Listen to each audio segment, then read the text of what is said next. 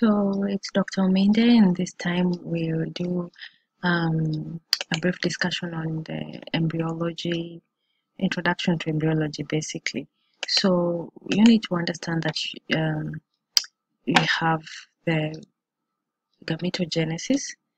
And what is gametogenesis? It's the process by which you form and develop gametes from primordial germ cells. So the formation and development of gametes from primordial germ cells is gametogenesis. This includes meiosis and cytodifferentiation. So when the cells undergoes differentiation is cytodifferentiation. So we have two types of gametogenesis: spermatogenesis in males and oogenesis in females. Spermatogenesis. What is spermatogenesis? It is a sequence of events in which spermatogonia are usually transformed into spermatozoa. So spermatogonia to spermatozoa. This begins at puberty and takes approximately 64 days. Which hormones regulate spermatogenesis? Luteinizing hormone, follicular stimulating hormone, and these are from the pituitary gland. And then you also have the testosterone. So these are the hormones that regulate spermatogenesis. So this is just the histology of the testes. It is made up of lobules, which contain seminiferous tubules, and these tubules contain cells of the spermatogenic series. So from spermatogonia at the edges, and as you come towards the lumen, you have your matured spermatids. You can see they start gaining tails. The sperms start gaining tails within the lumen. So these are immature and they mature towards the lumen. Connective tissue in between the seminiferous tubule. This is one seminiferous tubule. This is the next. This connective tissue contains interstitial cells of Leydig, and these are the cells that produce testosterone. Okay, so the seminiferous tubules have cells of the spermatogenic series, as well as Sertoli cells, which are cells that will support the sperm cells. So what are the phases? We have spermatogenesis contains 5 phases: spermatocytogenesis, meiosis, spermiogenesis, spermiation, and capacitation. So you need to be able to explain all this. So what is spermatocytogenesis? When spermatogonia are able to undergo changes after several mitotic divisions, that's what we call spermatocytogenesis. So it's the initial mitosis. Okay, so spermatogonia undergoing mitosis to primary spermatocyte. Spermatogonia undergoing changes, mitotic division, to form primary spermatocyte. That is what we call spermatocytogenesis. After spermatocytogenesis, what happens? Meiosis.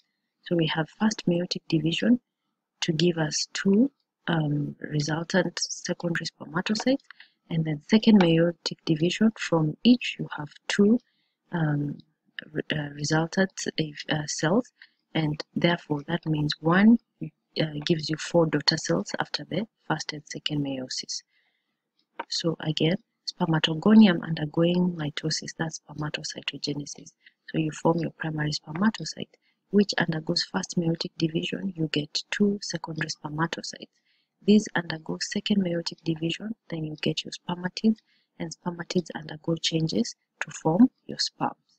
So mitosis to primary spermatocyte, first meiosis to secondary spermatocyte, second meiosis, you get 2 from each, so you end up with 4 daughter cells to get your spermatid, and then these mature and undergo some changes and transformation to form a sperm, which has a head, a middle piece with mitochondria, and a tail. So what is spermiogenesis? The first one was spermocytogenesis, mitosis. Spermiogenesis now comes in after the meiosis. It's a series of transformational changes in which spermatids undergo to form spermatozoa. That is spermiogenesis. So you start with spermatocytogenesis, meiosis 1, meiosis 2, before you get to spermiogenesis, where the spermatids undergo transformational changes to spermatozoa. What are these changes? The acrosome is able to form from the Golgi apparatus, the nucleus condenses to form the head, and you now gain the neck, the middle piece, and the tail. And the middle piece, you have the mitochondria gathering at the middle piece, and the cell sheds most of the cytoplasm. So this is the spermiogenesis. Golgi apparatus come to the anterior pole and form the acrosome.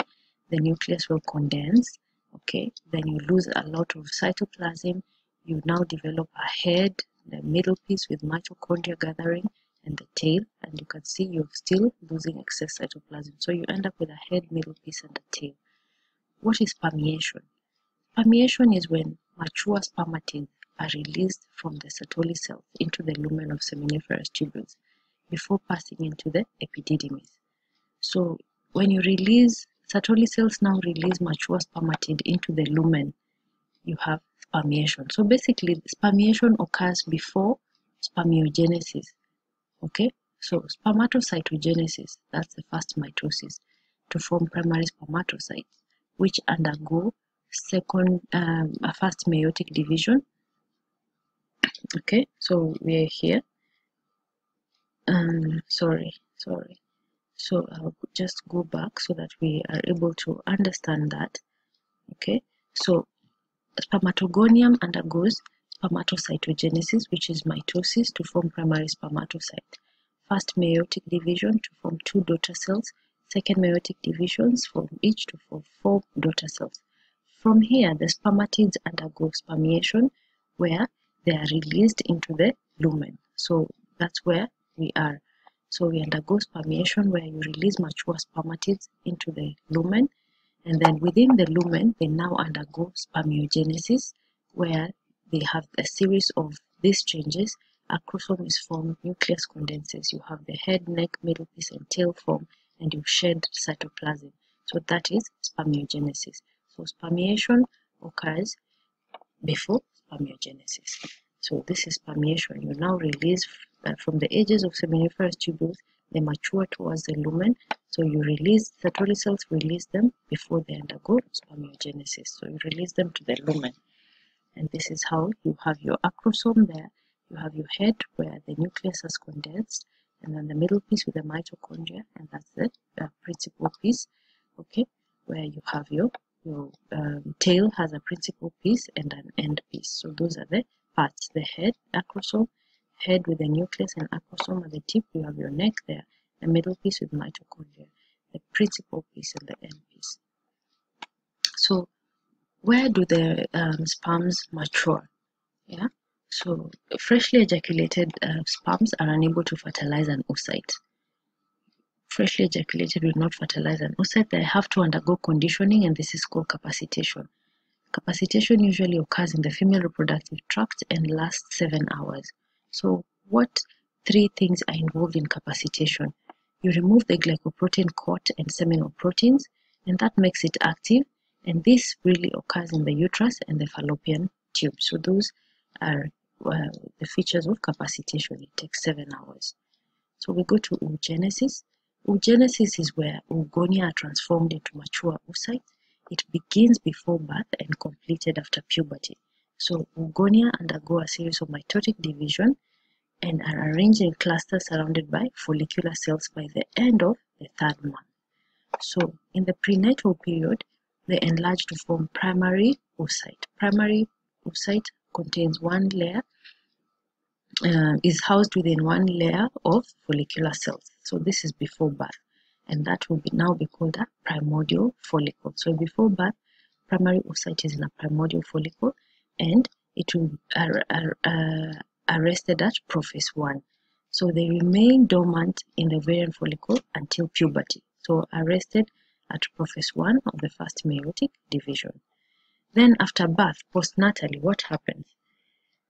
During puberty, primary follicle forms, and there's a presence of zona pellucida. So one follicle matures each month and ovulation occurs. So remember, prenatally, we arrested at prophase. So when ovulation occurs, first meiotic division is completed just before ovulation, and that gives rise to a secondary oocyte and the first polar body. So first meiotic division gives us secondary oocyte and first polar body. Gives us secondary oocyte and first polar body. So that's the product of first meiotic division. Secondary oocyte and first polar body. And these are your follicular cells. This is the glycoprotein, the zona pellucida that separates follicular cells from the oocyte. So that's spermatogenesis occurring. So then we also have an equal division of the cytoplasm. So at ovulation, before ovulation, first meiotic division that was arrested in prophase is completed. You form your secondary oocyte, and this secondary oocyte immediately begins second meiotic division. However, this is arrested at metaphase 2. Okay, so it remains like that. If a sperm now penetrates this released oocyte, if it penetrates, then this second meiotic division will be completed. Okay, so if a sperm penetrates this secondary oocyte, then second meiotic division will be completed. So this is what happens. A primordial oocyte in the primordial follicle, okay, then it will undergo first meiosis, which will be arrested at prophase 1 prenatally. So until you're born, then you get to puberty when ovulation begins. Just before ovulation, first meiotic division is completed. You form a primary oocyte and a first polar body. Then you begin, we had arrested at prophase. So before ovulation, first meiotic division now is completed. You get your oocyte and first polar body. Then you start meiosis 2. Meiosis 2 will be arrested at metaphase until when a sperm comes to penetrate. Then you're able to complete meiosis 2, second meiotic division. So this is it. Oogonium undergoes mitosis. Okay, this oogonium is within follicular cells. So before birth is within a primordial follicle. So just surrounded by one layer of follicular cells. So oogonium undergoes mitosis to form a primary oocyte. So primary oocyte is in here, and it continues to grow. Then it undergoes meiosis 1, but this meiosis 1 of this oogonium is arrested at prophase 1. Then it remains inactive after birth, during childhood, until at puberty, when ovulation occurs. So from childhood till puberty, primordial follicle becomes primary follicle, it grows, it develops species filled with lichar, so you form a Graafian follicle. So at puberty, ovulation occurs. So just before ovulation, meiosis 1 that was arrested in prophase 1 is completed. So when you complete meiosis 1, what forms? You form your first polar body and a primary and a secondary oocyte. Okay, you form first polar body and a secondary oocyte. We formed primary oocyte here and arrested at prophase 1. But second meiotic division is completed, first meiotic division is completed just before ovulation, and you form first polar body and secondary oocyte. Then, when a sperm now comes to penetrate this secondary oocyte, what happens? After ovulation, first polar body and secondary oocyte were formed, and it started meiosis 2, which was arrested at metaphase 2. So it sits at metaphase 2, remains arrested, and waits for a sperm. When a sperm now comes to penetrate, meiosis 2 is completed. So you form first polar body undergoes meiosis. You have those two polar bodies from it, and the secondary oocyte undergoes meiosis 2. It completes from metaphase 1, so you complete it and you have your second polar body and the ovum.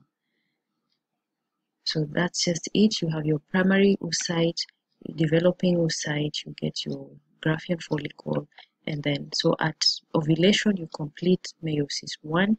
At fertilization you complete meiosis 2 that will have been arrested at metaphase 2.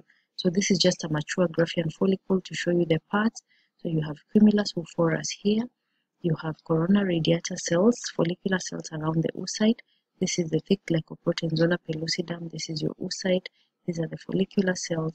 You have your thicker interna and thicker externa. This is the antrum that is filled with fluid. So how do you compare male and female gametes? The female one, of course, is bigger. The male is more motile. The female has more cytoplasm. The male is generally supported by Sertoli cells. Female also supported by follicular cells.